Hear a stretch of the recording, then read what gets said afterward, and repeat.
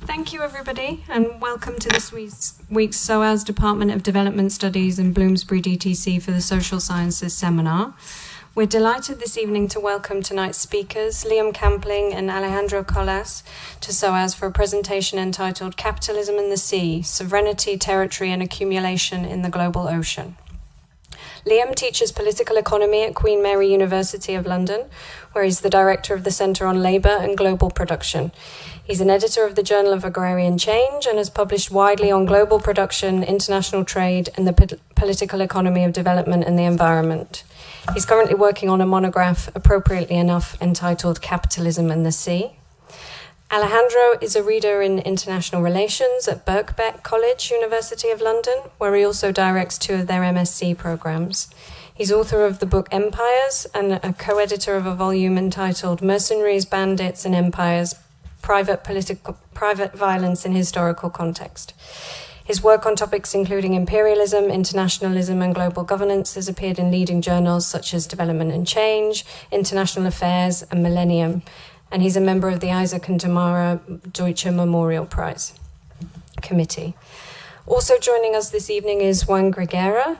Juan is a British Academy postdoctoral fellow at the UCL Institute for the Americas, a member of the editorial board of Historical Materialism and co-convener of the London Latin American Marxist Reading Group. Juan will act as discussant tonight, offering his reflections after Alex and Liam present. The hashtags, if you want to tweet, are SOAS Dev Studies and ESRC, and I think I'll hand over to you both now, if you want to. Thanks very much, and thanks, Faizi and Alfredo, Juan and Joe, for the opportunity to introduce or present a work in progress. Liam and I are working on a book called Capitalism and the Sea, and this is really our first proper outing in terms of how far we've got.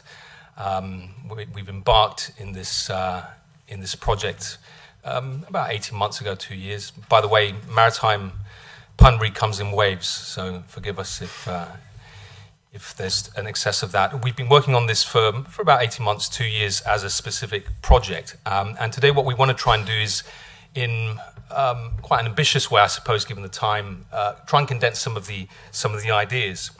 So we want to consider how a social form like capitalism relates to a natural force like the sea.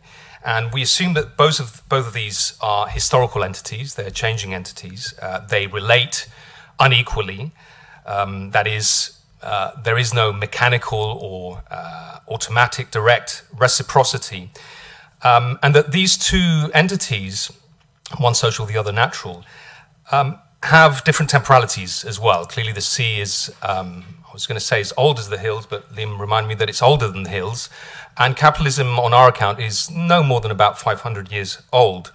But the relationship between these two entities has arguably accelerated in the past few decades, or arguably a century and a half. For the first time, the human race is able to change the physical geography of the oceans through acidification and global warming, and the sea itself has facilitated the speeding up of the capitalist circuit. So we want to make two main arguments. One, that the sea is a site and a source of competitive innovation and experimentation by capital, in part, and this is important for our story, because of the biophysical properties of the sea and the obstacles that the sea, the oceans, present for the reproduction of capitalism. The second argument is that the responses to these challenges of expanded reproduction through and at the sea have historically produced what we have called a terraqueous space, and we'll try and illustrate that as we go along, borrowing that phrase from Herman Melville and, I suppose, other formulations. But clearly we're informed by the whole tradition of Lefebvrean and Harvey-esque production of space ideas, including the production of spaces of solidarity and contestation, political and otherwise. The sea has operated as a frontier of capitalism. It's been a surface through which new markets are prized open.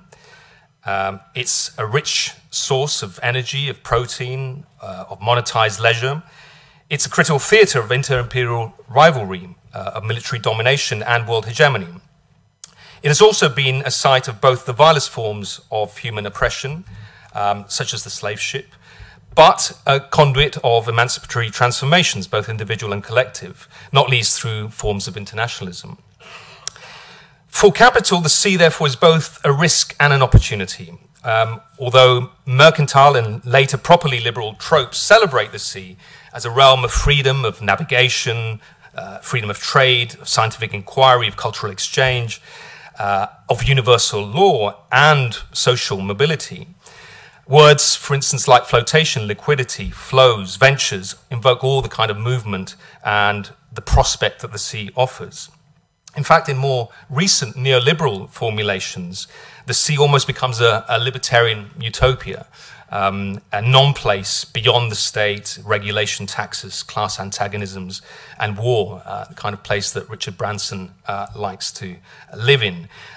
It is presented as sheer surface, a flat, frictionless horizon of opportunity. We think this is pure fantasy in the strictest ideological sense.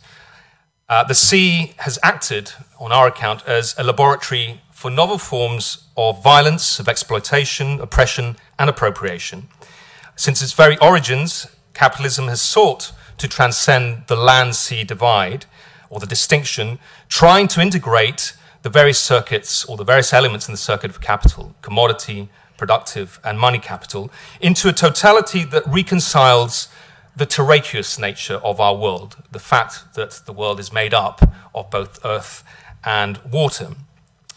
But this push to go beyond the biophysical properties of water and earth has in turn produced, on our account, very peculiar spatial forms, three of which we're going to focus on in the remainder of the paper. One is the exclusive economic zone. The second is the open register ship, or the flag of convenience. We'll use that as a shorthand. And finally, what I've called, or what we've called, counter-piracy high-risk areas. And we want to focus on each of these spaces. And our overall argument then is that each of these spaces, specifically where land meets sea, we've chosen them partly because they represent that liminal space, if you like, highlights certain experimental dynamics in capitalist development and its particular relationship to the global ocean. So specifically, the EEZ underlines the innovation in capitalist appropriation of marine resources. The flag of convenience represents or crystallizes a space for the exploitation of labor, and the multilateral counter-piracy initiatives represent an attempt at maritime governance of capitalist circulation. So you can see we're going to use a collection of concepts that are not perfectly or mechanically aligned, but our argument or our proposition is that these moments are all fleeting moments in the constant metamorphosis of capitalism, but they could be seen for purposes of presentation as sort of snapshots, as stills in that circulation, that reproduction of capital. As places where commodity, productive, and money capital are respectively reproduced. So, as I say, we're trying to articulate both spatial metaphors and metaphors or realities of mobility. These are not mechanical or static correlations. We want to emphasize that. As all of these terraqueous spaces, the EEZ, the flag of convenience ship, and piratical area combine different and distinctive expressions of sovereignty, territory, and appropriation. But, for the purposes of our presentation, it might be said that the EEZ represents a specifically capitalist form of appropriation, so we're going to highlight that aspect in the circulation of capital. The flag of convenience as a domain of sovereignty, and the piratical waters as a domain of territory. In short, what we're trying to do is answer three types of questions. One is, who owns the fish? How is exploitation organized at sea? And where does authority lie on the oceans? And so we're going to box and cox with Liam taking over this first question of who owns the fish, and then I'll pick up the... So, first of all, who owns the fish? Social property relations over fisheries have a very long history, extending well before the emergence of capitalism. For example, a system of marine tenure in feudal Sicily shaped access to bluefin tuna in the Mediterranean. But for around 400 years until the mid-20th century, the sea outside of a cannon shot from the coast, around 3 nautical miles, was considered as rex nullis, or nobody's property, and thus open to assumed limitless exploitation or extraction of fish. So I'm going to sketch two kind of moments of experimentation in terms of access to and in turn ownership over marine fish populations, one in the late 1940s and another in the 1980s, both centered on US state power and both represent a sea change in the doctrine of who owns the fish. So after World War II, the United States was faced with a conundrum. On the one hand, how to stop the fishing capital of the rapidly re-industrializing Japan from returning to fish for salmon off the coast of the US West Coast, where it had been dominant in the 1930s. And on the other hand, simultaneously support the expansion of the US tuna fleet into new commodity frontiers in the Pacific Ocean, in other words, into other countries' waters. So why did this matter to the US state and capital? Well, first of all, there was a sizable canning industry in the US since the 1800s. Canning plants were established across the mouths of rivers throughout the entire length of the Pacific coast of North America. They were there to process salmon caught on their return to spawn in rivers after 2 years of living in oceans. Their butchered bodies fed the salmon canneries, which in turn provided nutrition to the growing American working class. If Japanese boats caught the salmon before they could return to spawn, it would mean the end of raw material supplies to this industry. On the flip side, San Diego's tuna canneries started out in 1903 by catching relatively close to the US. But buoyed by heavy subsidies from the US state, the industry began to grow, and new fishing grounds were needed. Tuna are a highly migratory species in the sense that the populations swim great distances, traversing human-drawn borders in the oceans. Tuna populations off the Pacific coast of Latin America and crucially in the central Pacific Ocean, where the US Navy was planning a series of post-war bases, were central to the kind of US industry's development. As the US Secretary of State of the Interior stated in 1947, quote, "Tuna is a magic word in any community or country which looks to the sea for food and profits." The solution of the US state to the conundrum of simultaneously protecting its salmon populations and supporting the expansion of its tuna industry into other countries' waters continues to shape the global governance of the oceans to this day. In 1945, President Truman famously and unilaterally proclaimed US sovereignty over the continental shelf, motivated primarily by control over access to oil and other mineral resources in the seabed and subsoil. Less well known is that on the same day, he also unilaterally proclaimed the United States' right to establish fishery conservation zones in the high seas contiguous to the US coast. This specified that where a fishery was developed by Americans, it would be universally managed by the US state in the interests of conservation. Quick parenthesis here, the exclusive economic zone didn't exist at this point in time, so this fish in this water belonged to nobody, right? So the Americans unilaterally declared that it belonged to them. So while on the one hand, the US state was promoting trade liberalization through things like the General Agreement on Tariffs and Trade, on the other hand, it was establishing new regimes of protection of access to what it saw as its raw materials. But how and why to specify where and when conservation is actually needed? This all came together with a scientific concept, and by scientific I'm using scare quotes there, which was actually much more a contradictory product of economic nationalism and free market ideology than having any basis in fisheries science. You may have heard of this concept of maximum sustainable yield. Essentially, it was developed by the US State Department to justify its protection of its salmon stocks while allowing its fleet to expand internationally.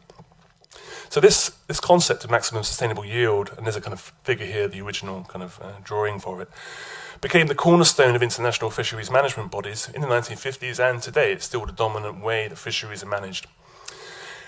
Essentially, it was implemented as a tool to avoid restrictions on fishing unless there was a scientific proof that stocks were overfished, proofs that were then very hard to ascertain. Maximum sustainable yield thereby provided a basis for the US fleet to expand into waters across the Pacific, despite objections from coastal states. The idea being that if the fish wasn't caught, according to this concept of MSY, it was waste. So in short, the US restricted fishing on its salmon, but made ownership of tuna nobody's property, at least until it was extracted by fishing capital, and then it becomes the ownership owned by that boat. So what the US did here was develop the concept of maximum sustainable yield, which can change the conditions of access. It was deployed as a contradictory mechanism of inclusion and exclusion in the ocean, and it would serve the US tuna industry very well, thank you, at least until the 1980s, to which I now turn. Now, by the mid-1970s, I should note, the exclusive economic zone, which you can see here, is the kind of network of exclusive economic zones, had been accepted in customary international law. This gave states sovereign rights over access to marine resources in up to 200 nautical miles of ocean from their coastlines. In other words, where the fish are in their waters, they are owned by the state. This was negotiated, crucially, in the world historical context of the Third Worldist call for a new international economic order in this entire kind of era of the 1970s and so on. And the EEZ acted as a form of state-landed property, allowing developing country governments to capture ground rent from the fishing activities. But not so for the US fleet.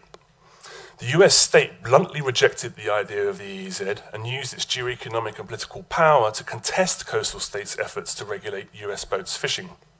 In particular, the US refused to accept that highly migratory species like tuna could be anybody's property, and it encouraged its distant water fleet to fish in coastal waters with impunity. Cash-strapped, newly independent Pacific Island countries, you can see them here, the network of EEZs that they have, relied on the ground rent from tuna access as crucial government revenue.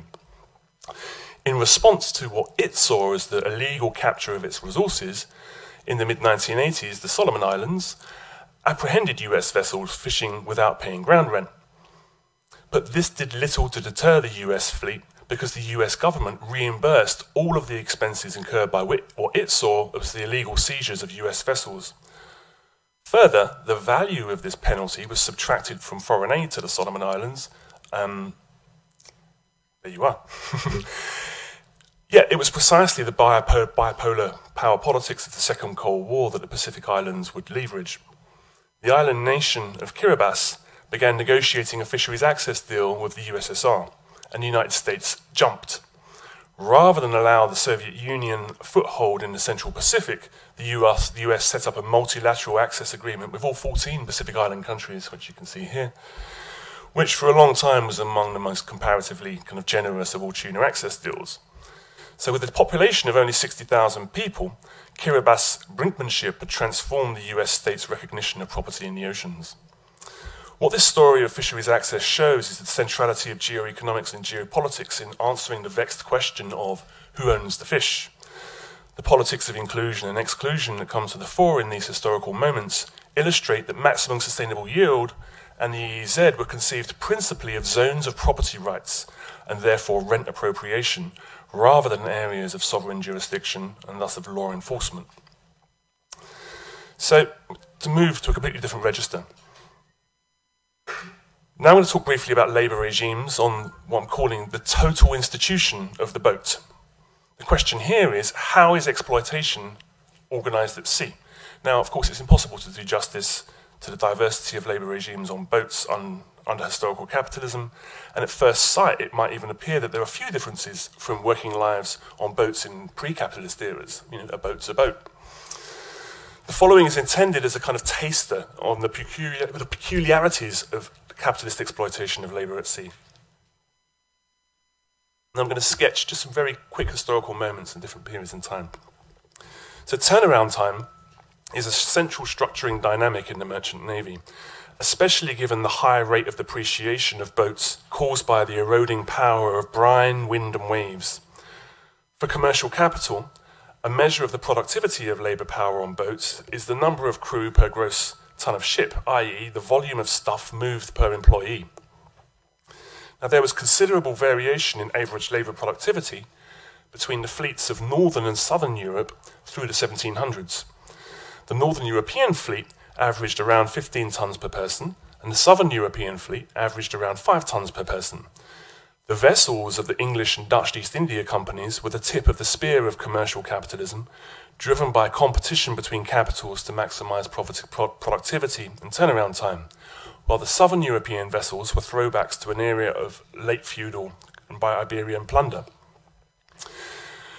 But the Dutch United Provinces and England responded to maritime labour shortages in very different ways. The Dutch merchant navy was generally quite cosmopolitan in character.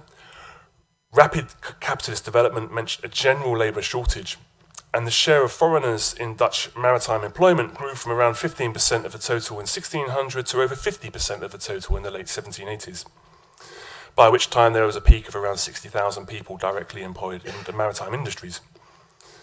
Despite this rapid peak in maritime employment, the Dutch state rarely sponsored forced maritime labour. In contrast, impressment was used widely in Britain to deal with labour maritime shortages. Low, stagnant wages and hard, isolated and often deadly work saw the British state depend on the impress service as a major supplier of forced labour to the navy. Between 1775 and 1883, over 110,000 men were procured. The British state also regulated the nationality of crew. It was even recognised as vital by Adam Smith, who defended the mercantilist policy of giving the sailors, quote, the sailors and shipping of Great Britain, the monopoly of the trade of their own country, as necessary for the defence of the country. So along with the Corn Laws, the Navigation Acts of the mid-1600s were amongst the most prominent legal pillars popping up Britain's mercantilist empire. In part, they were designed to limit South Asian seafarers working on boats in the Atlantic, where 3/4 of the crew were legislated to be British. Despite this legislation, in the long-distance colonial trades, which were dominated by East India Company ships, foreign crew were widely recruited. And in intra-regional trade, in Asia, a majority were non-European, although very often the captains and the owners were Europeans. Now this shifted. And I'm jumping again 200 more years, sorry, but this shifted with the 1849 repeal of the Navigation Acts, which suddenly saw around 20% of crews on British boats being non-British by the 1890s. South Asian seafarers, derogatorily referred to as the Lascars, were the lowest paid. They were paid about 1/6 of British nationals' wages, their working conditions the worst, their provisions the poorest quality, and their working hours the longest, despite the fact that they were working directly alongside British seafarers. Unsurprisingly, British ship-owning capital took full advantage of this heightened rate of exploitation and cost reduction, and by the 1920s employed around 50,000 Indian seafarers. Multinational crews were used to deal with labour shortages, but also used as a disciplinary mechanism. Resistance to harsh maritime labour regimes took varied forms. Mutiny was perhaps the ultimate expression of this, but even here there is a wide variation as to the causes, from simple opposition to low pay and despotic captains through to politically motivated acts linked to rebellions on shore, such as Ireland. There's a lot of Irish crew on British boats.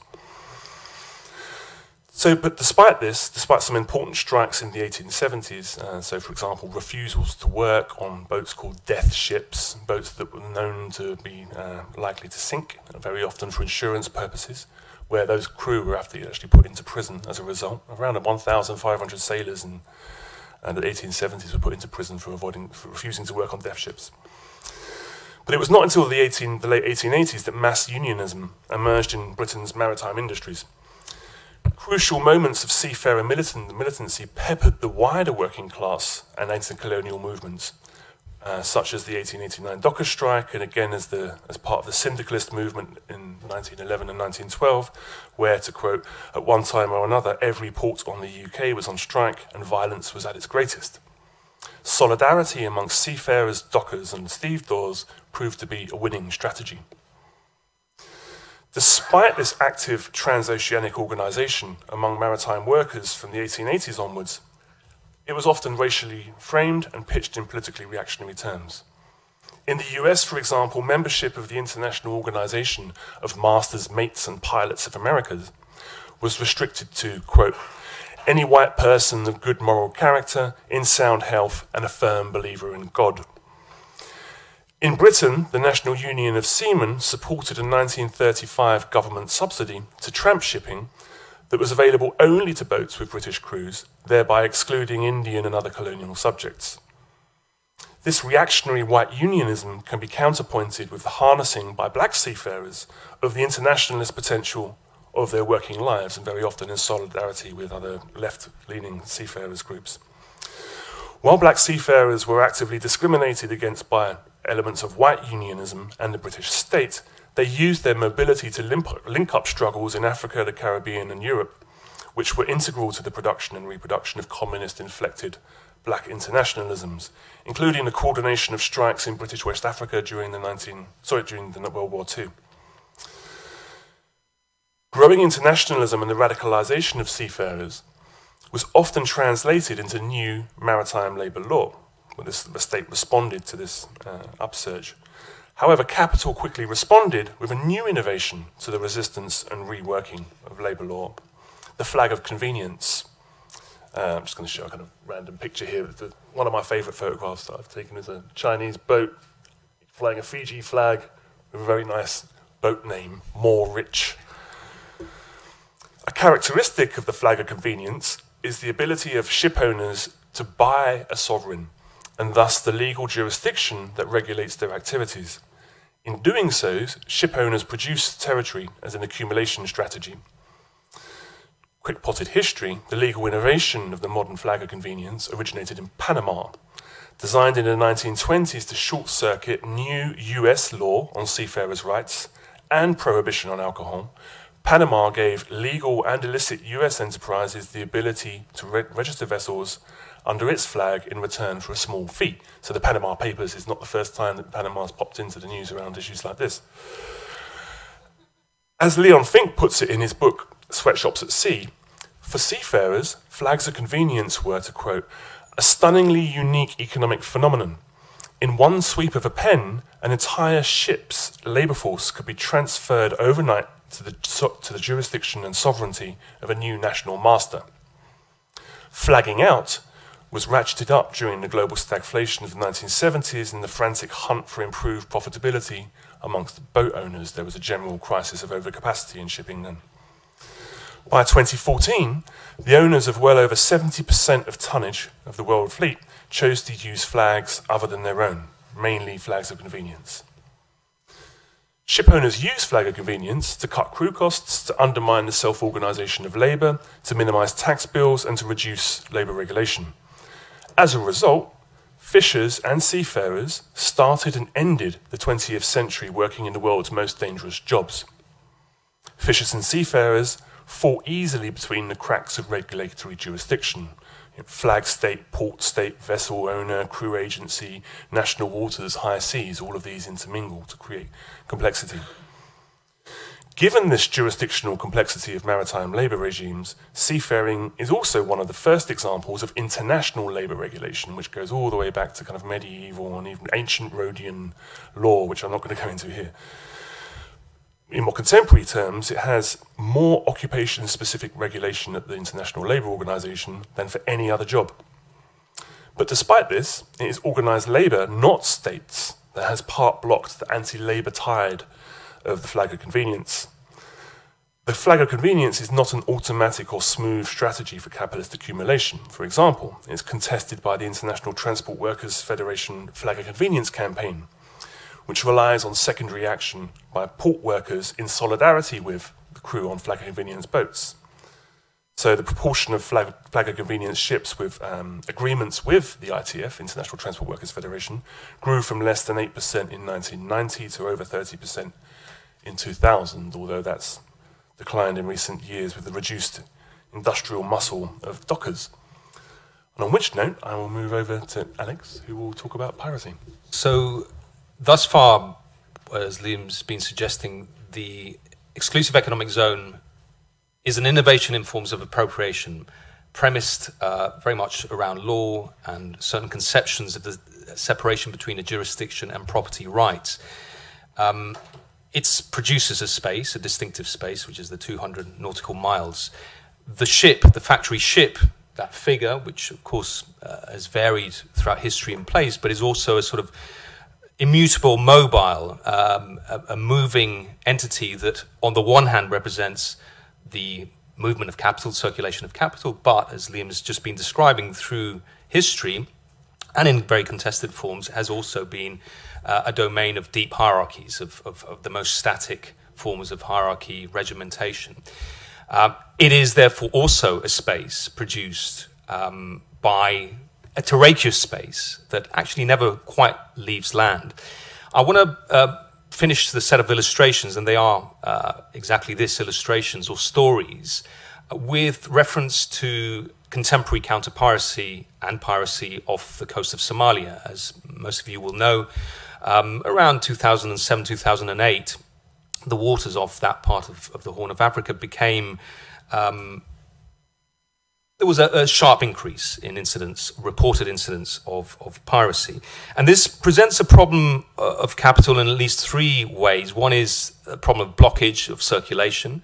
It generates all kinds of delays, and there are profit margins at play, especially in and around a place like the Suez Canal. Secondly, it raises the thorny jurisdictional issue of the figure of the pirate.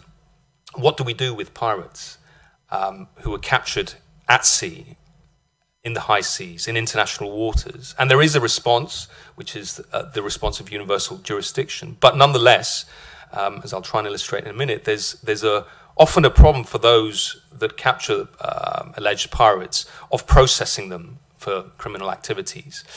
And thirdly, there is a problem around governance, that the sea, be it off the coast of Somalia or in many other parts of the world, although that region, I think, had its fair share of the following, of being a sort of pathology for all kinds of waste, toxic waste, out at sea, if you like, and out of mind kind of attitude.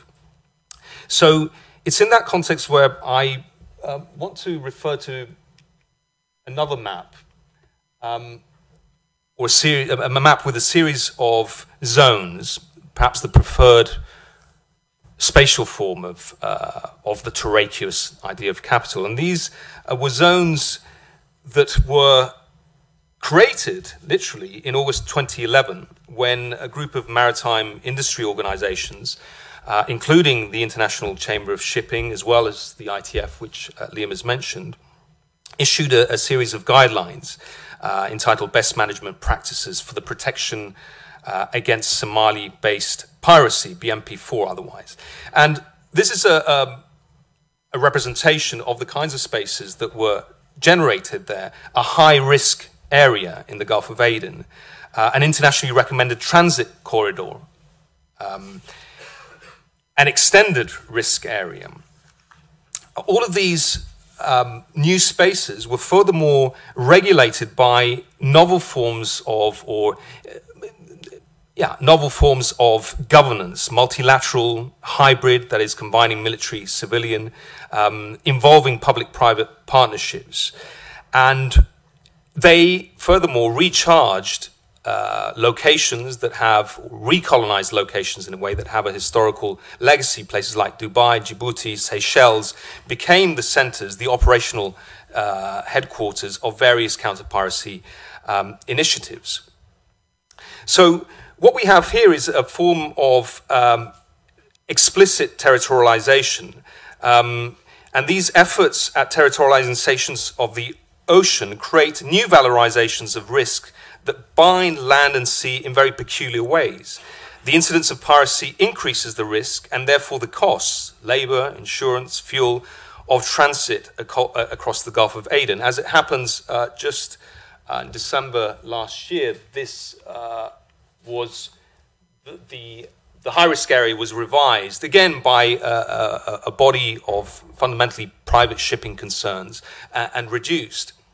But I guess what we're especially interested here is that the mapping of the high-risk areas in their various forms has direct implications for the terms and conditions of seafarers working on vessels in those areas. So once again, multilateral stakeholder governance style initiatives are experimented in the terraqueous context of the coast of Somalia, with an international bargaining forum, the union employer negotiating body for maritime industry, agreeing a series of bonuses, of compensation packages, of rights to refuse sailing within those designated areas. Now, none of these phenomena, remote control and command, the friction of weather patterns, increased premiums, are necessarily unique to the high seas. But what we do want to suggest is that they are distinctive, as the scale and the fluidity of the ocean space precludes the traditional terrestrial response to this predicament, and that is occupation. One of the major challenges for capital is that the sea cannot be occupied, or not permanently at least. And so these multilateral governance initiatives that I've been referring to make the sea safe for commodity circulation, but they have to battle with the challenge of enforcing a monopoly over the means of violence in these high-risk areas.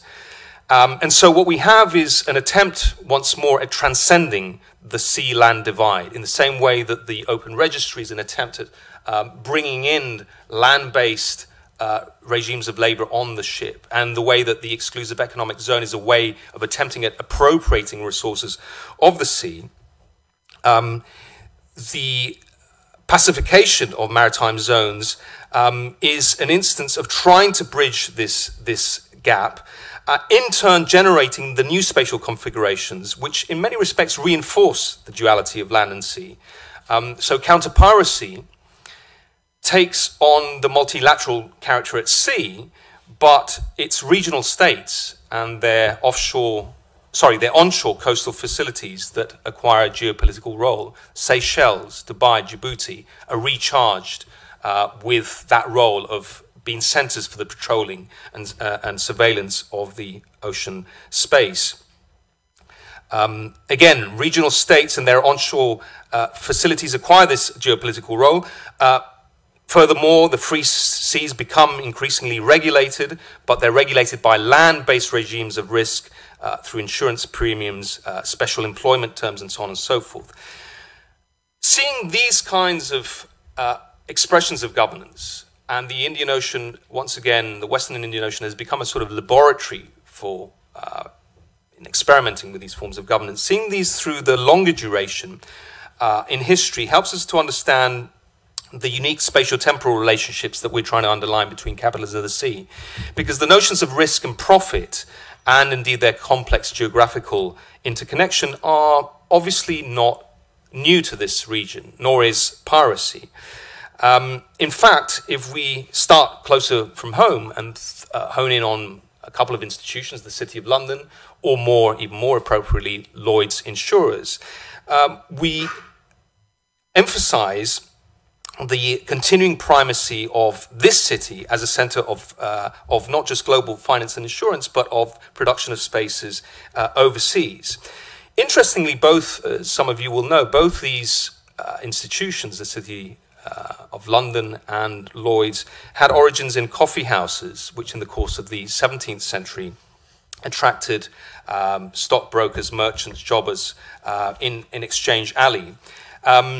So those parts of London around Cornhill and around that area become the venues, the actual locations for exchanging stocks and shares and market information. And of course, they act as locales for trading in commodities, including coffee from places like Mocha or what is now Ethiopia, Eritrea. So on our account, they incorporate the circulation of money, commodity, and productive capital into a single fixed location, interlacing the city activity with wider maritime networks, trading not just in coffee, but also in spices, in silk, in precious metals, and of course in human beings as well. And furthermore, that linked London at that early stage in the 17th century to wider circuits of trade and commodity exchange, and indeed credit, reaching out into the Mediterranean, the Black Sea, and beyond into the Indian Ocean. And I want to just dwell briefly on three kinds of institutions central to the reproduction of capital, particularly of money and commodity capital, which are the product of the maritime factor, as we've called it, the joint stock company, the foreign exchange bill, and the insurance market. Both maritime and terrestrial traffic generated diasporic merchant communities, but it's arguably coastal entrepôts that acted in the long 16th century as the key nodes for the process of differential accumulation. The Northern European 16th century joint stock company is one critical institution. It adopted some of the Mediterranean forms, the so-called maona, from Arabic of mauna, for mutual aid and assistance, and the Latinate form, the commenda contract, which underwrote commercial activity of the Italian republics. So here we have the phenomenon of shared risk, of stakeholders, of a unified management of these companies run by shareholders. The foreign exchange bill is another expression of this maritime factor in the burgeoning financial centres of Antwerp, Amsterdam, and London. The bill of exchange is a form of deferred payment between merchants trading across distant locations. And although it was introduced as a credit instrument in Northern Europe by Italian merchants, the practice had a long antecedence in the Indian Ocean in the form of the sufdaja, or indeed, again, speaking of the Horn of Africa, the hawala, or indeed this is one of my favorites. Apparently it's not true, it's a shame, but the institution of the shek, which apparently was the precursor to the contemporary check. So the crucial innovation here in this early modern use of bills of exchange is that there was an increasingly limitless capacity to circulate across different markets. Not just the one-off transaction between merchants, but the protracted reciprocal iteration of that exchange, allowing these bills of exchange to acquire an abstract quality of a store of universal value. By the mid-16th century, the emerging European ports like Antwerp, Amsterdam, and London were thus inserted into a lattice of intercontinental commodity exchange, where, again, spaces like the Hanseatic contour or the Mediterranean funduk, or the Kothi of the Eastern Indian Ocean, all of them double up as warehouses, lodgings of the universal figure of the commercial agent, of the factor in the European language, or the wakil al-tujar in the Arabic, or the bapari or the sha'banda, harbour master of the Indian Ocean. And I'm not trying to practice my various languages, but it's just by way of illustrating how these circuits are integrated across various oceans. In fact, if you can indulge me on this semantic or etymological trip, interesting, I think many English words like magazine or traffic, tariff, or Romance languages like adwana or avais derive from Arabic and Persian, reflecting again this westward journey from the Indian Ocean to the Mediterranean Sea and beyond. So what we're trying to say, and I'll start to wind up, is that the specifically early modern European commercial practices that crystallize profit, proselytism, and power in the shape of the chartered companies that Liam was talking about are the antecedents to the kind of high-risk area. And perhaps the most signal example of this is the market in insurance that underwrote not just the process of circulation of the bills of exchange that I've been talking about, but of course the processes of primitive accumulation.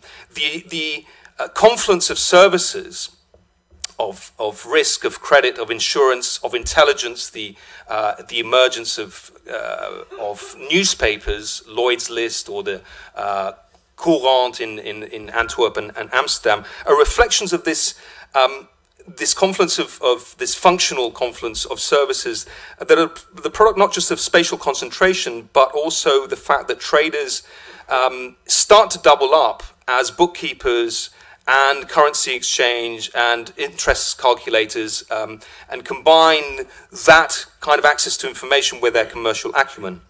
And here the sea, as we were saying earlier, also plays, has a certain agency, insofar as the sea, with its changing tidal ranges, with its changing forms in natural harbours, the freezing, the weather, and so on and so forth, becomes itself a domain of risk calculus. And it's out of that terraqueous combination of, on the one hand, accumulating capital, be it in Antwerp and Amsterdam or London, and on the other hand, the sea as a space of opportunity, but also risk, that the kinds of insurance outfits like Lloyd's emerge.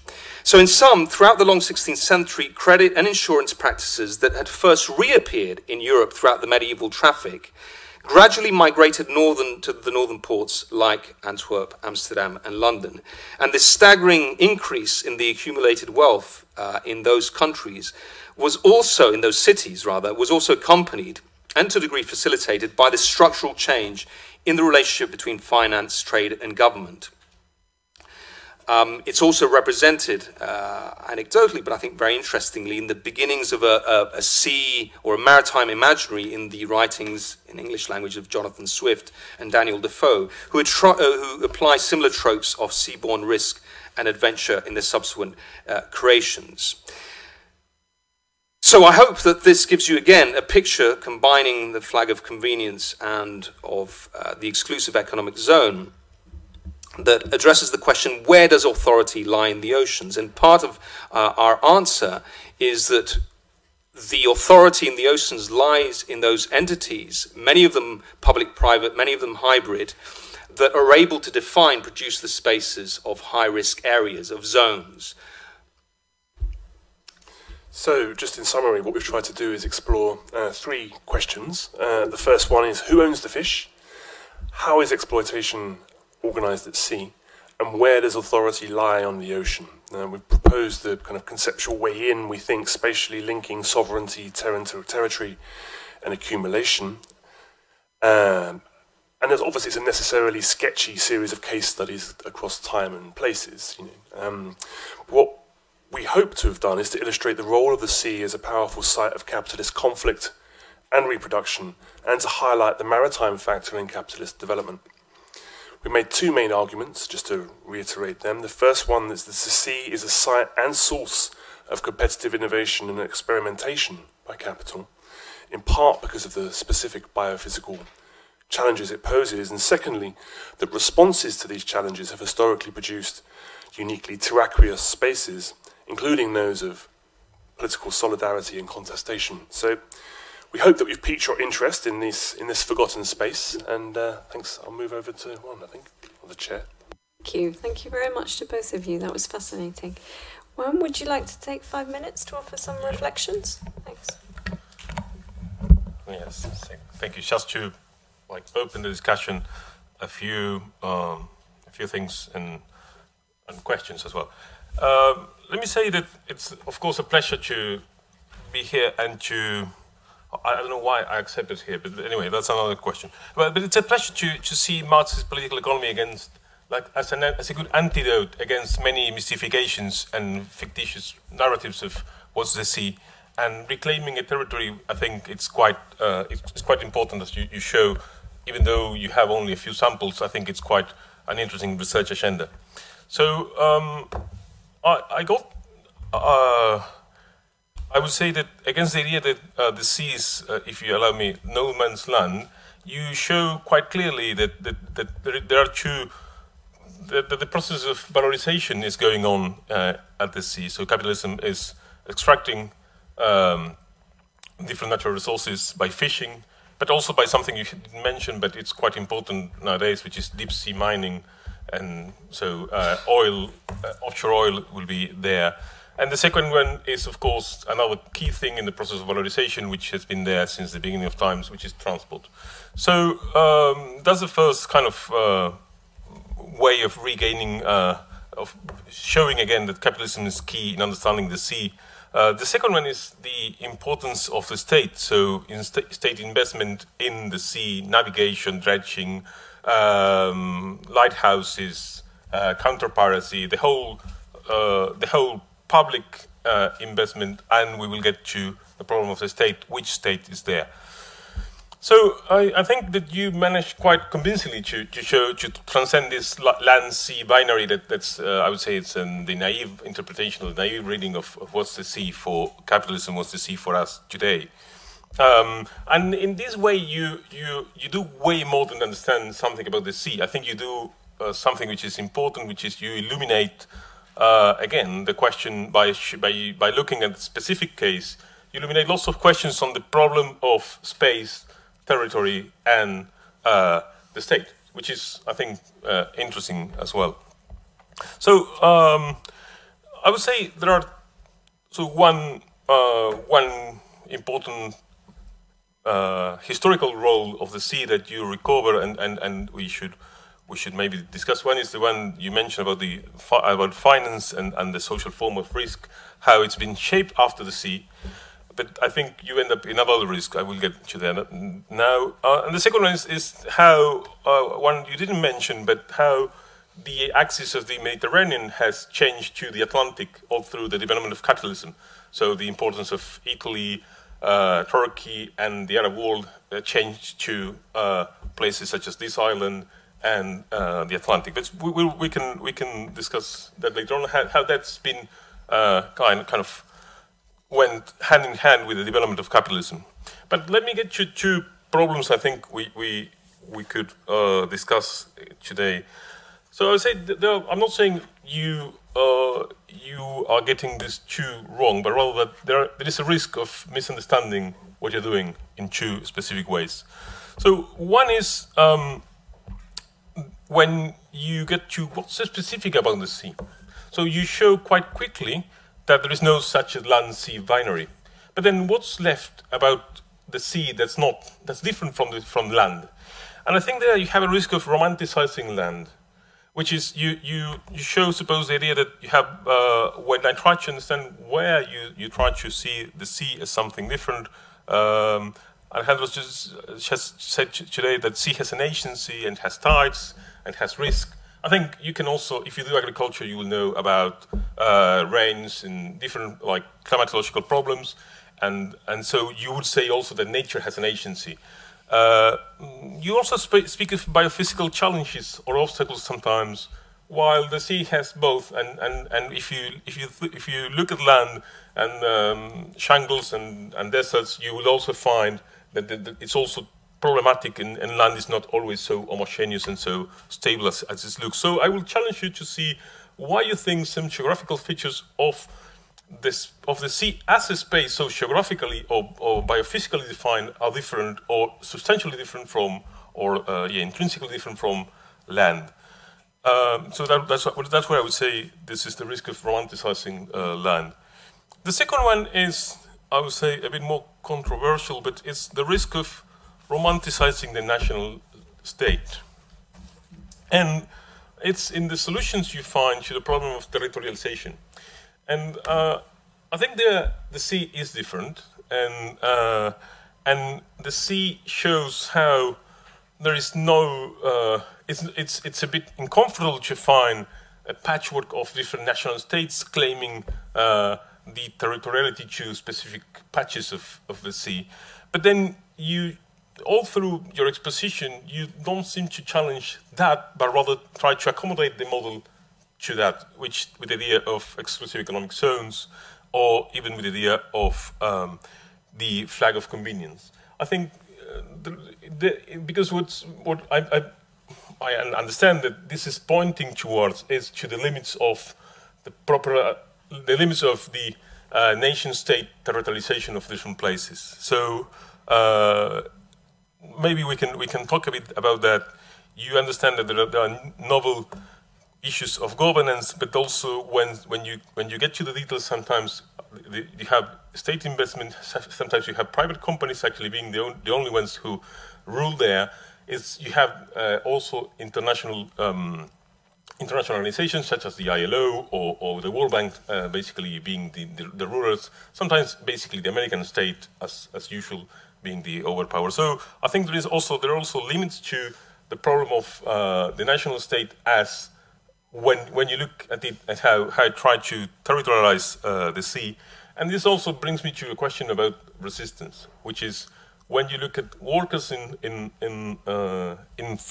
FOC ships, well, whether their strategies have been always trying to get to belong to a better state or rather others, and I think by looking at resistance there, we will also learn a bit more about these limits of this of the national state, as I'm understanding. So again, I think it's been a great and really challenging idea to reclaim the role of the sea in the development of capitalism, and showing that we should also try to, and challenging us our ideas of space and territorialization. I think it will be great to see the book finish soon. Thank you. Thanks a lot. Thanks a lot, Juan. Thank you very much. Would you like to take a few moments to respond, or should we open straight to the floor? Yeah? Okay, well... That's fine. Okay, anybody like to ask a question? Raise your hands, wave at me.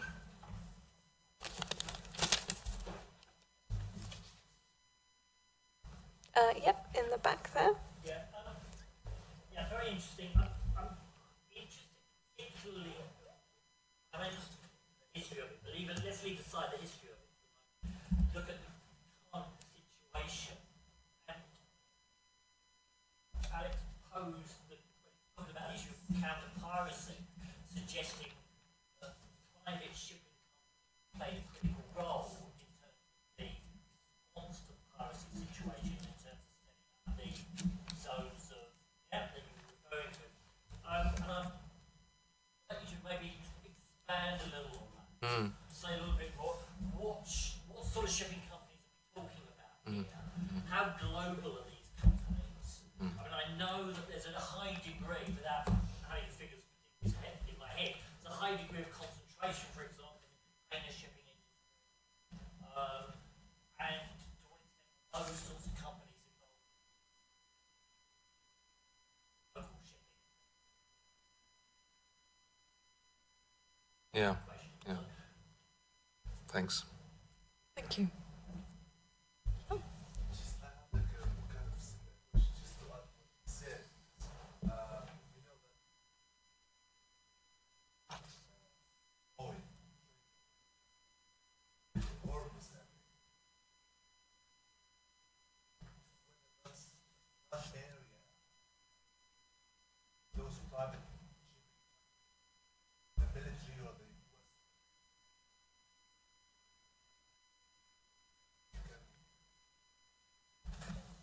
Okay, maybe a good time, sir. Let me have a go first, Lima.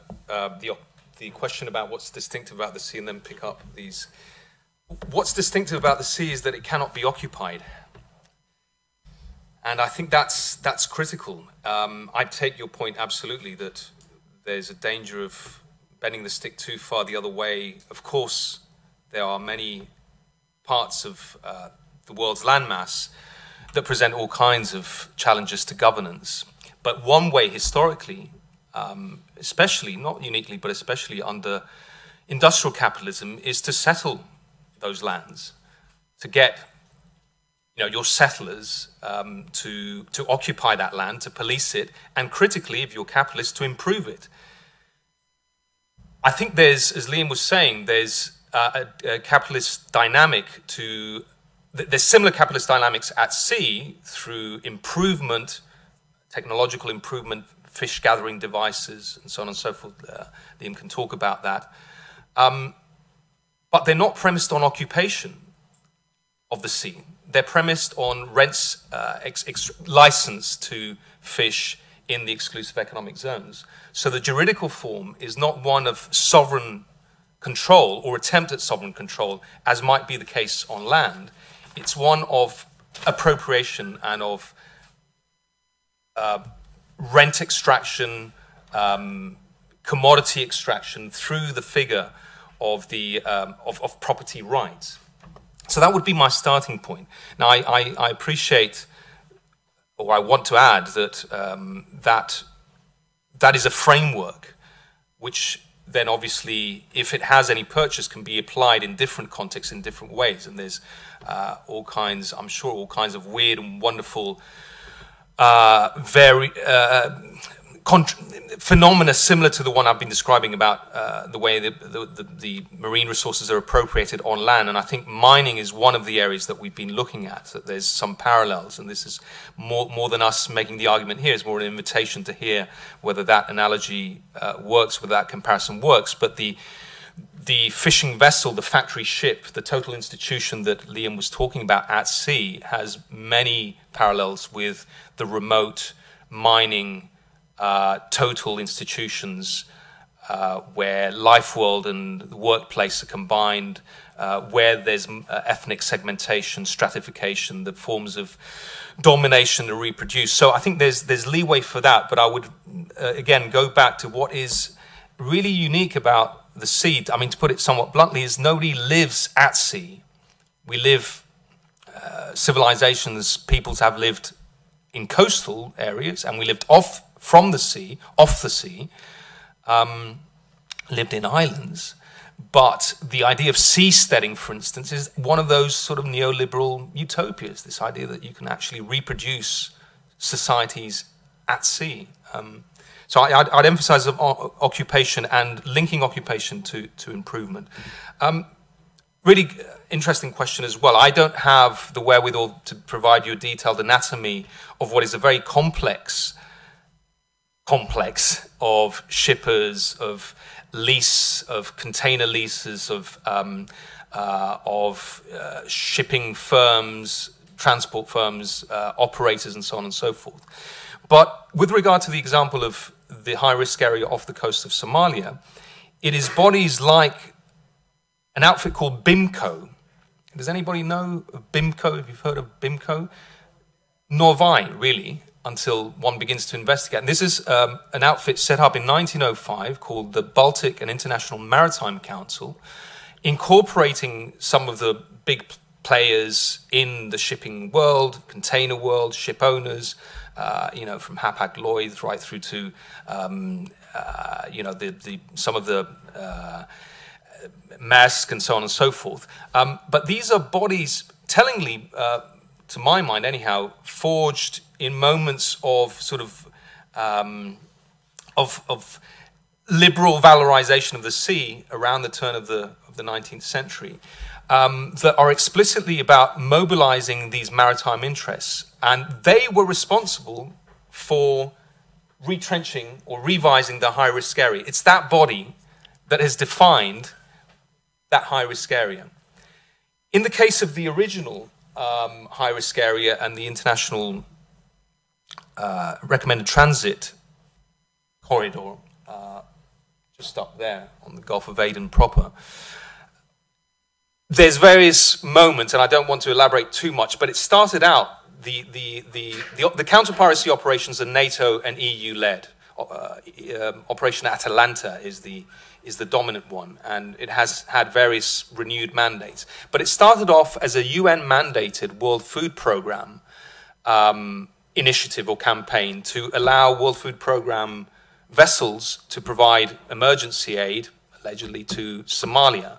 And a UN Security Council resolution 1816 allows for the counter-piracy in Somali coastal waters.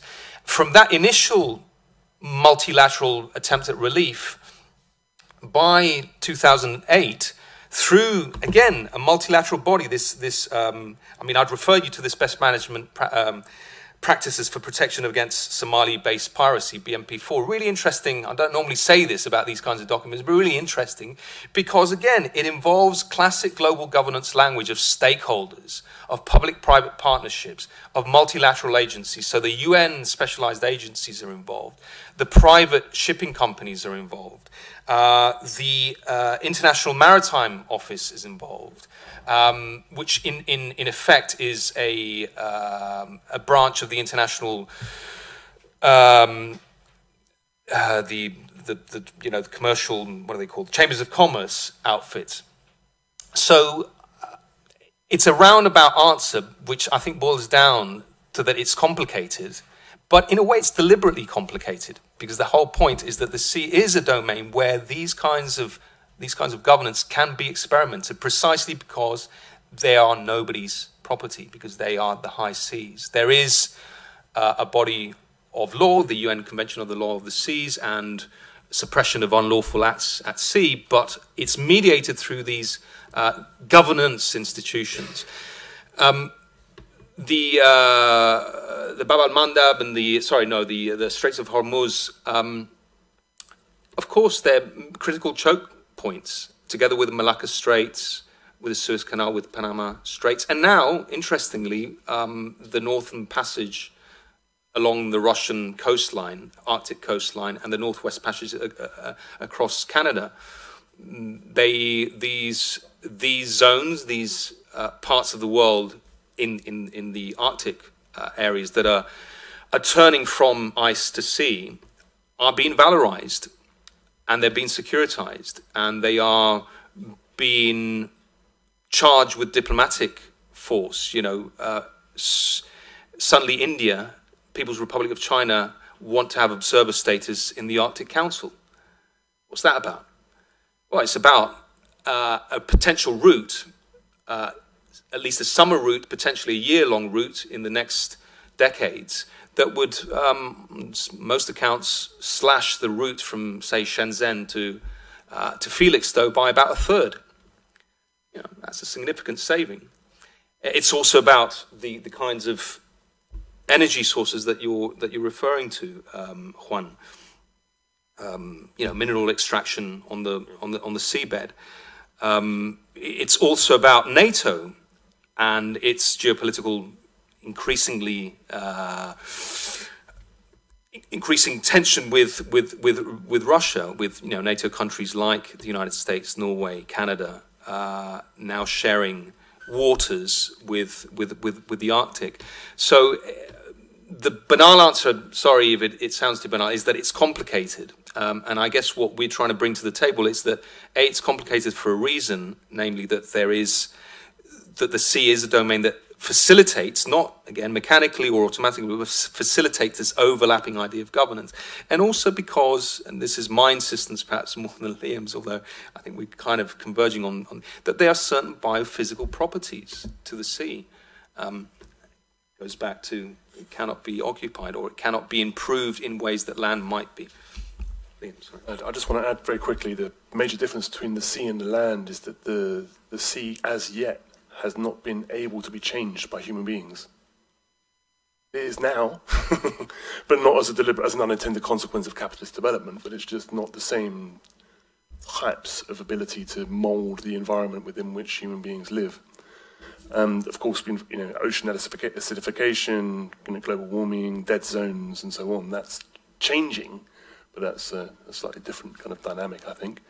I also wanted to get at your second point a little bit more, which was about the risk of romanticizing the nation state and what of resistance. And are you suggesting that if there weren't non-flags, if flags of convenience didn't exist, there'd be the same problem anyway? Is that kind of what you're getting at? No. No worries. No. Okay.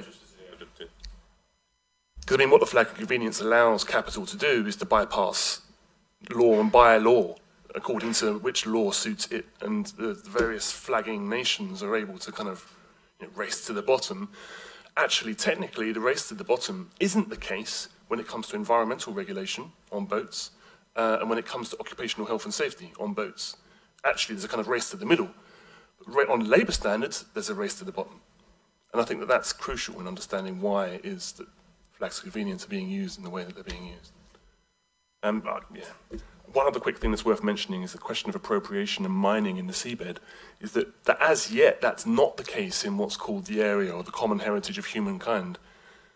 But that's what's going to be changing next. That's kind of on the agenda. So if there are a couple of big multinational firms who are working with very small, easily manipulated island states to make a case that they should have the right to dig in the so-called common heritage of humankind.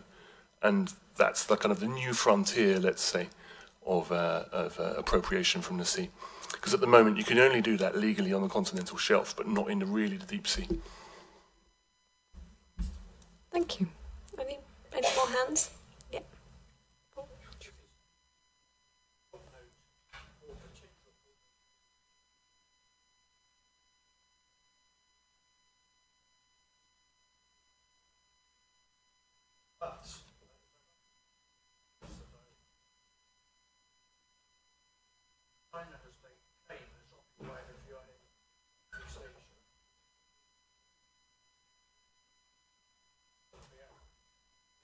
a small exception.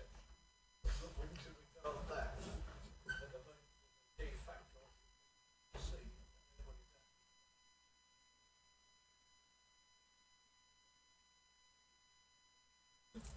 Thank you. Shreya?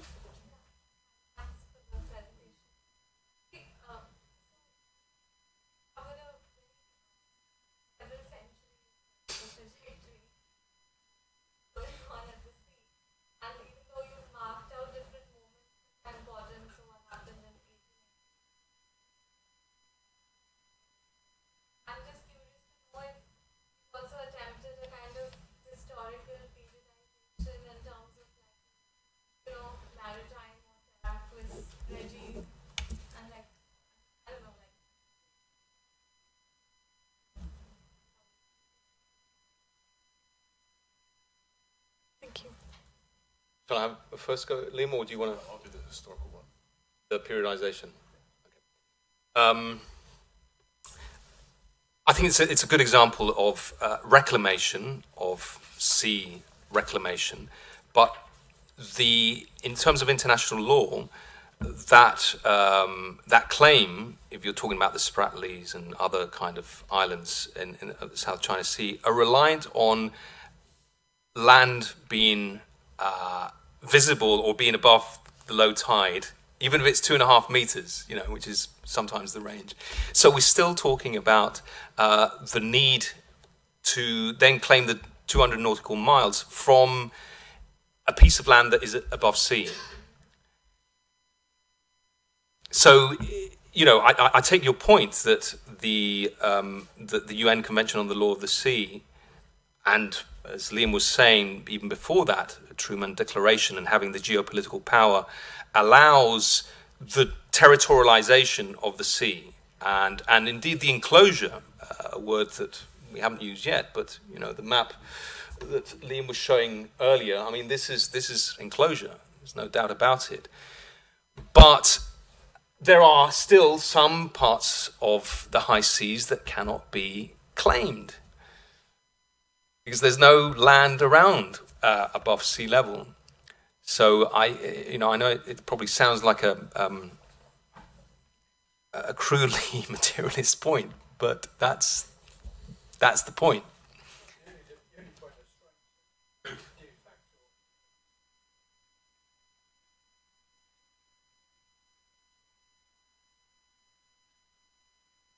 Yeah. I mean, there is a historic, as you know, a historic sort of dispute amongst various states, Vietnam, People's Republic, Philippines, and so on and so forth. What I found quite interesting in this is that the People's Republic is using the famous 9-dash line that is actually a Taiwanese map, or a Republic of China map. So Beijing is using a claim that effectively Taiwan has as well, and you get these ironies again, where the French apparently still have a claim on the Spratlys, because of their colonial legacies, and so there's very much an imperial colonial reading, contemporary colonial imperial reading of that dispute as a legacy of imperialism in Southeast Asia that in some respects continues. But I guess the main point is that the spatial representation of that, the way in which it's represented and presented in bodies like the Commission on the Limits of Continental Shelf, is one that is presented as being multilateral and distinctive to that regime of the UN Convention of the Sea on UNCLOS. Can I just add just something very quickly on that? So from China's perspective, the whole law of the sea reflects what they would argue would be the confetti of empire, which is these various overseas countries and territories of Britain and France and the United States and others, which allowed them to claim large chunks of the sea. And you compare the volume of the Chinese EEZ on a per capita basis, it's tiny. So that's kind of their kind of self-justification for this, the history of imperialism. But what I wanted to talk about briefly was Shreya's really good question about historical periodization. Absolutely. I mean, what we're doing here is just a taster of, you know, a book and various chapters. And the way we've tried to address this thorny problem of how do you even historicize because we focus primarily on historical capitalism. We're not really doing an abstract analysis of, you know, how do you historicize something as, you know, 400, 500 years of history? The way we've periodized is according to themes. So, for example, one of the themes I was talking about on exploitation and labour regimes, there the focus very much is on the British merchant marine and the relationship with empire. So that's very much the kind of the focus there. But then we kind of shift to post-World War II, flag of convenience and the changing kind of global shipping, completely different types of crews. For example, Philippine crew being one of crucial kind of labour outsourcing strategy of the Philippine state. So, in the book, it will be much more focused on specific periods. But obviously, this is a snapshot. So the main point that I wanted to make is that we are developing different periods according to the different themes. So on exploitation, there will be a principal periodization around the British Empire and post-World War II kind of context. But on something like appropriation, there is the long history of the development of capitalist fishing, but you know, it's kind of really picked up after World War II, the industrialization of fishing on a global scale, and that allows you to then pick out particular moments. I don't know if that answered the question, but a little bit maybe. Alex? No, I mean, just to reinforce that it's a big question. We don't really have, we're not there yet, I think. And I think the interesting thing is that there's multiple, I mean, just to reiterate what Liam's saying, that there's multiple temporalities. So if you look at international law, there's a sort of Grotian moment of the first thinking about the law of the sea. If you think about the organization of labor, it has a different, there's a different sort of periodization. I guess what we'll probably try and do is emphasize those moments of overlap. It's not a functional overlap, but there is, I think, a structural relationship, for instance, to take the example of the law of the sea, between Grotius's musings on the law of the sea and his defense of the freedom of the sea, and the expansion of Northwest mercantilist empires. It's obvious, actually, at one level. That doesn't mean that it pans out smoothly. Clearly, there's forms of contestation, but it's remarkable that, you know, Grotius explicitly is contracted by the East India Company to say to warrant Dutch encroachment on the Spice Islands to get the Portuguese out of the way. And that moment of overlap of mercantilist or commercial capitalism on the one hand, and the beginnings of a certain conception of the three Cs, I think would be one concentration. I think we're going to be inevitable. Well, let's see. But the Braudelian conceptions of multiple temporalities that sometimes overlap will probably play some role there, because there's no tidy beginning or end. Thank you. Any final questions? Yeah. Pick up a few points here. One is the downplaying of sea versus land, the extreme environmental degradation and depredation experiences at the hands of humankind, which may be less evident, but it is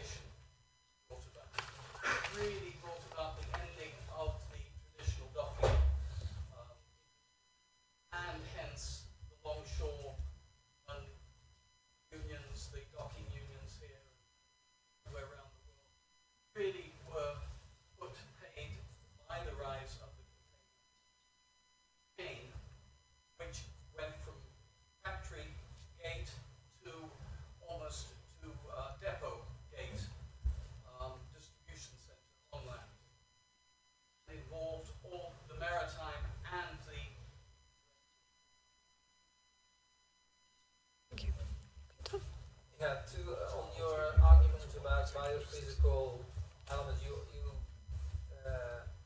mentioned, you said occupation was the main thing, but we have the nice diagram there of the migration. So the fact that fish move, or the kind of the commodity moves around and reproduces itself, what or not, what does that play any role in the specificity argument or not? Because the specificity argument has to be about at least the obstacles to accumulation.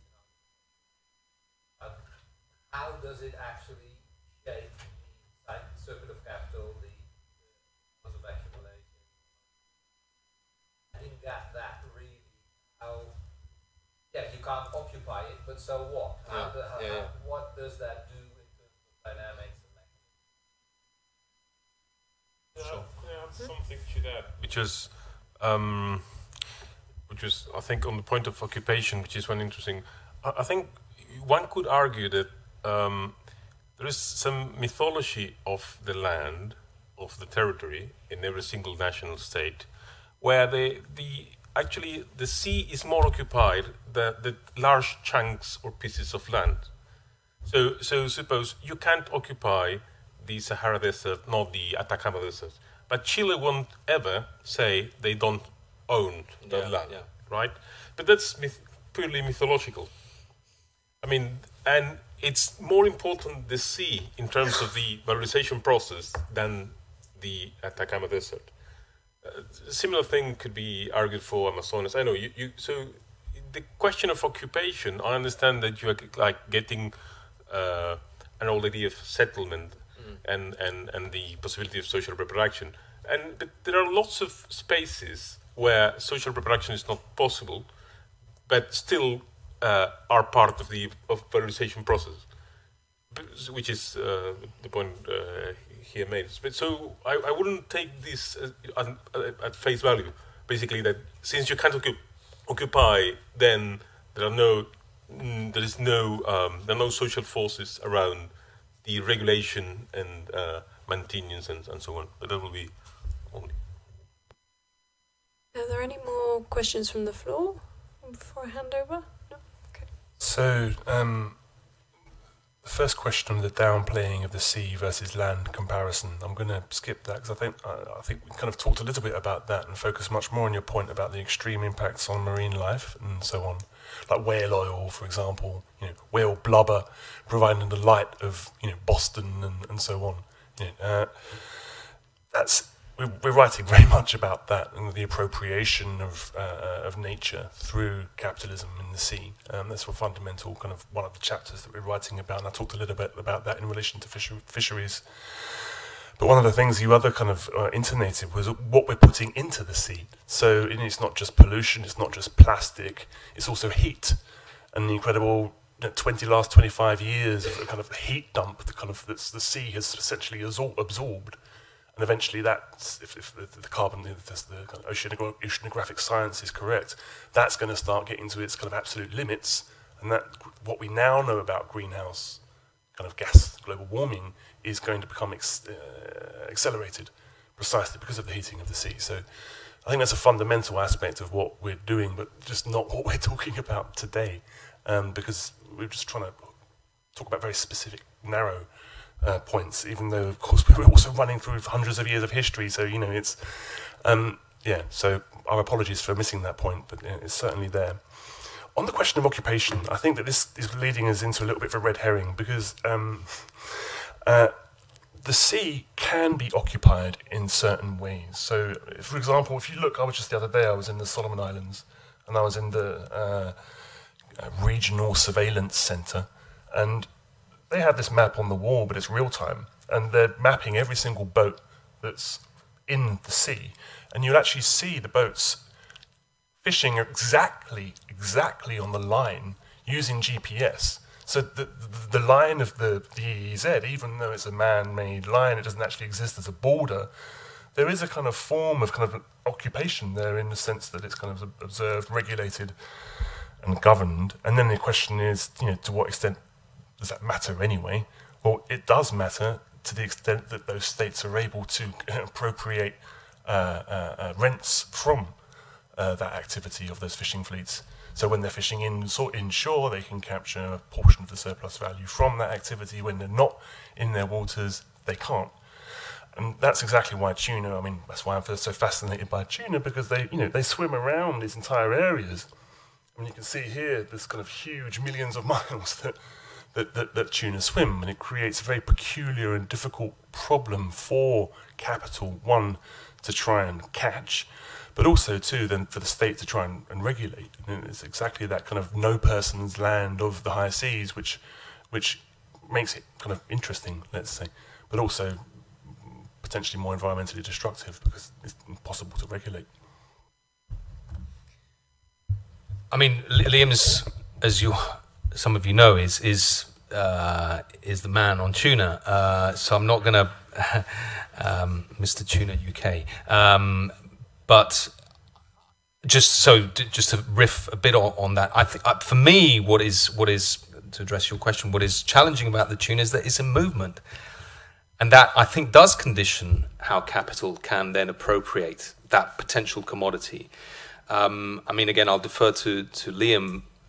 What I find quite interesting is that experiments in tuna ranching, for instance, of enclosing, are unsuccessful amongst other reasons because of the very nature of these highly migratory species. So apparently it costs more to fatten those penned-in tuna, those ranch tuna. They reproduce less. So the mobility is the value. But in order to capture that value, you need an infrastructure that has to be in movement as well. And I suppose at the end, although technology and labour regimes that Liam's been talking about might allow the extension of the ship at sea, so the factory ships might be out at sea longer, at some stage they've got to return to land. And they are, in some respects, they never leave land while they're at sea. And I think that is distinctive. I think that is distinctive. I mean, I take your point that sovereignty is a legal fiction. But boy, does it have an infrastructure that reinforces, if there is an incursion of, I don't know, Venezuelan supported agents into in the Colombian part of the Amazon, then those countries will do something about it. There'll be a diplomatic incident. That doesn't happen in the high seas because it's nobody's property, or at least not in that particular form. That would be my point. I mean, I take your points, and as Liam said, I hope that we don't downplay the land-sea division. In fact, in a way, I think that our challenge is not to overplay it in ways that Juan has suggested. And logistics will play a central role, inevitably, in the book. There's a whole chapter dedicated to logistics, not least because, as some of you will know, the guy who, in effect, universalized the container as we know it today, a guy called Malcolm McLaren, not the punk impresario, called his outfit Sea Land Services. He wanted trucks on ships. He wanted trucks that go on water, and he got them. They're called containers.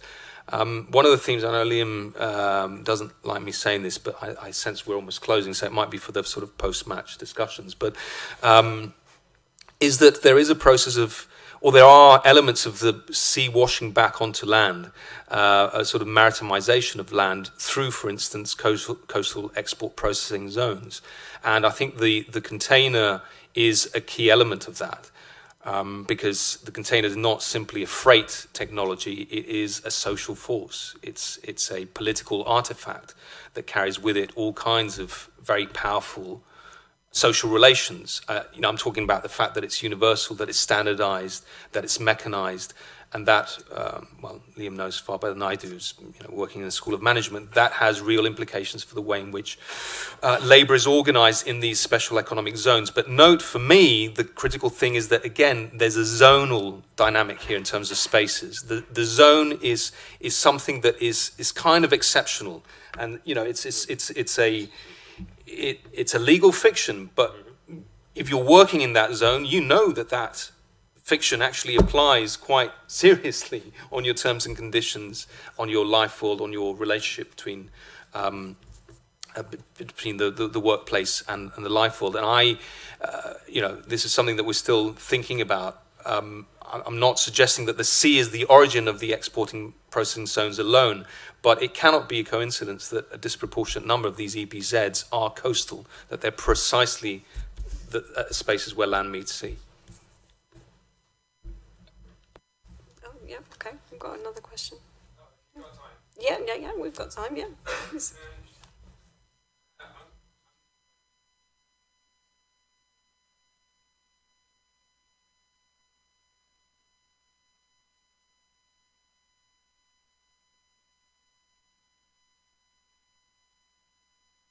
The historical materials.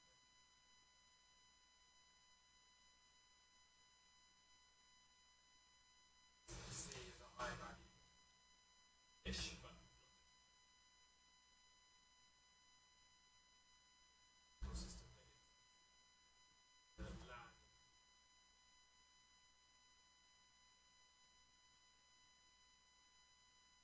That being illustrated by the question.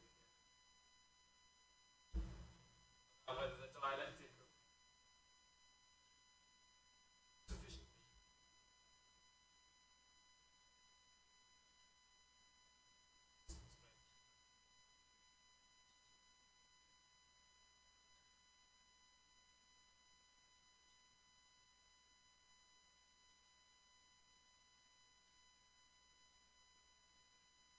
Shall I do the latter and you do the first? Yeah.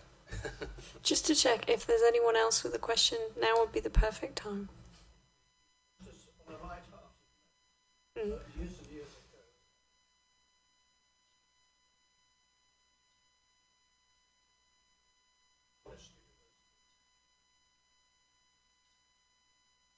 you also used to write one essay between a rowing boat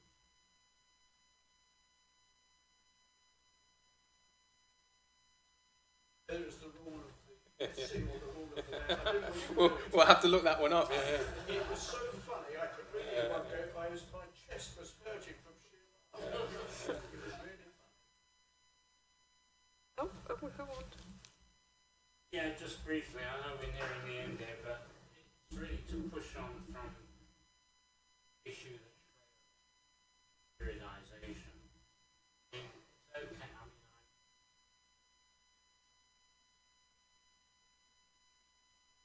history and capitalism. Any attempts to do so. So there are many periodizations, periodizations, interpretations. It seems to me, I mean, I love the stories you have to tell, but perhaps being old and slow to move with you from 16th century copy to, piracy or counter-piracy. And it seems to me that the way of thinking about it is not that we expect answers, but the issues facing capital do with making profits from the seas. Today, how do they differ? We're in the 16th. Actually, of thinking about capitalism.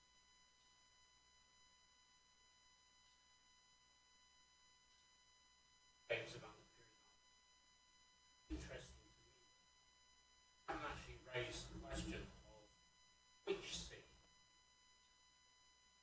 plays a big role in it. For example, the argument that the beginning of the capitalist world rose with shift from the Mediterranean to the Atlantic. Yeah. The Atlantic was beginning of, but still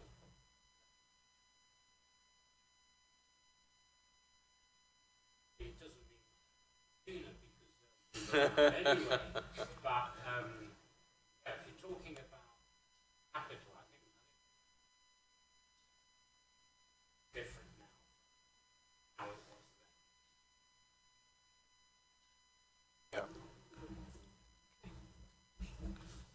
Can I just try and address the question of, does historical materialism prioritise anthropocentric thinking about the sea? Oh, there you are, yeah. The reason why we've prioritised, I think, the extraction of particular fish, for example, is because that's the ones that Capital has been prioritising, and despite that, it also has very considerable unintended consequences from multiplicity of other species, like bycatch and so on. So that's part of the story, not the story we were talking about today, but I think it would be wrong to just talk about the commercial stocks and not look at the kind of the entire ecosystem within which they exist. Because if you take out certain species, it has a negative effect elsewhere. So you talked earlier about the cod kind of collapse. I mean, that had a very positive impact on the shrimp population, which, you know, are now a bountiful kind of product of that ocean, off Canada, you know. So I think that, I don't think that historical materialism of necessity has to prioritise the capital-centric kind of species, but I think in terms of trying to study what capitalism is and what it does, that's the first step, I would argue. And then from there, you have to also look at the wider dynamics. Unless, of course, you're coming from an actor network kind of theory, and you're trying to suggest that the various positionalities of the various things are of equal relevance, which would be a different kind of question, which I won't get into. And on Henry's point, there are many competing periodisation. What we were trying to do today was pick particular moments and show the difference. So, for example, the labour regime on the British merchant marine in the 1700s compared to labour regimes on boats under flag and convenience vessels, both of which aren't the only labour regimes on boats in both of those eras, but they're both the dominant ones in both eras. So that's the way we've kind of tried to slice up that pie, just as an example. So I think that's exactly what it is that we're trying to do. I think, but maybe not as well thought through or precise as we would like to be yet. Yeah, so again, quickly, or as briefly as possible, because these are really good and big questions. The ontology, I mean, you know, that word always scary in a way. I think we're emphatically not saying that that capitalism is the only order that has this terraqueous territoriality. I'm surprised nobody's picked up on our use of the terraqueous and whether we should or not, but anyhow, that's another issue. Of course, all kinds of human cultures, civilizations, social formations across time and place have had to negotiate the relationship between land and sea, but we are making a claim from a historical materialist perspective that there's a certain specificity to that relationship, and it is one where capital tries, as you know, Monsieur le Capital, to capture sea resources, to valorize them, oftentimes in ways that it might do on land. And yet our story, our proposition, is that there's constant limits to that. There's constant biophysical limitations to that. And, you know, capital in different contexts innovates, responds to that by, for instance, saying, okay, we can't enclose the sea. There are no fences in the sea, right? But what we can do is experiment with a juridical form that allows the exploitation of resources to 200 nautical miles as property, whilst recognizing that there's freedom of navigation. So there's a classic sort of separation of the political and the economic, and that is historically distinctive. You know, Polynesian society, I mean, Phil Steinberg's book is very good synthesis of this, as you probably know. You know, he looks at what he calls the Indian Ocean model. He looks at the Mediterranean model of what he called stewardship of the sea. The Pacific nations, again, this has changed through time, but have a completely different conception of the sea and the relationship between land and sea, which, you know, is often linked to spiritual burial places, to a different cosmology. What we're suggesting is that there's a dominant form of conceiving of land and sea, which is a capitalist one. Now, Henry, this is where it gets dangerous, because we start stroking each other's egos, or at least we might stroke yours, in the sense that on the issue of the origins of capitalism, of course, in the book we have to define the term and put our cards on the table where we arrive at this. Your point that, for instance, in the classic contrast between a sort of Ellen Wood, Brenner, it's agrarian capitalism, stupid, it's about England, and the Wallerstein, Braudel, circulationist, it's all about the sea. It's both. It's not either or, it's both. And what's, I think, quite interesting, this is the chapter on circulation, which I've kind of taken the lead on, is, and part of the story I tried to tell today, is that, that there is no, the City of London and its hinterlands are integrated, and Amsterdam and Antwerp are integrated into these pre-existing pre-capitalist networks, and they're valorized in particular form. We have to be quite conjunctural about it. Look at the specific ways in which that happens. We attempt to do that in the book, in the first version on circulation. But the story, or the where we've reached, is a view that it's not either or. There is a strong relationship between accumulation of capital in the English countryside and the circulation or kind of value overseas. Excellent. Just to add to that, just super quickly, sorry, do you mind? I mean, people don't often talk about maritime industries in the transition to capitalism in England. Everyone talks about kind of agriculture and then clothing and textiles. But it was the third largest employer in Britain, from the 1700s and throughout it. It was a huge industry with lots of ancillary industries producing its own kind of like motions of capitalist innovation and development. And I just think that there's something there as well, although we haven't nailed it exactly yet. Sorry. No, that's excellent. So we have lots of food for discussion. We'd like to invite you all very warmly to join us for a reception after the seminar. So we're going to have some wine and some nibbles and keep talking about these issues. That's going to be right now in the senior common room in the main building on the first floor. If you don't know the way, wait around for me and I can show you. And next week we have a special panel event that we'd like to invite you all to. Development in Crisis, States, Conflicts, Refugees, celebrating 25 years of development studies here at SOAS. So hope to see you there and hope to see you at the reception. And thank you very much for coming, and thank you to our speakers, Liam, Alex, Antoine.